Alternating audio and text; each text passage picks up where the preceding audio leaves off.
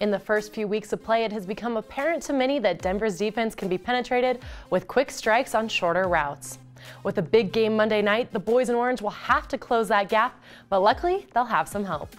From the Denver Post Sports Desk, I'm Kerry and Keogh. As the Broncos look ahead to the Chiefs, they will have help back on the field from both Tramaine and Adam Jones, who are expected to return from injury. Brock suffered a left groin strain against the Ravens, while Jones missed the week of practice heading into Baltimore with a hamstring injury. Expect both to be back to practice this week. Back on the field on Monday night will also be Philip Lindsay, who was ejected from Sunday's game for throwing a punch in a pileup. He later apologized on social media, saying that he felt horrible and that he had let the team down. In total, the Broncos committed 13 penalties on Sunday for 120 yards.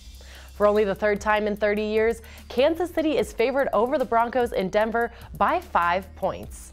For more on the Broncos as they prepare all week, check out thedenverpost.com/sports.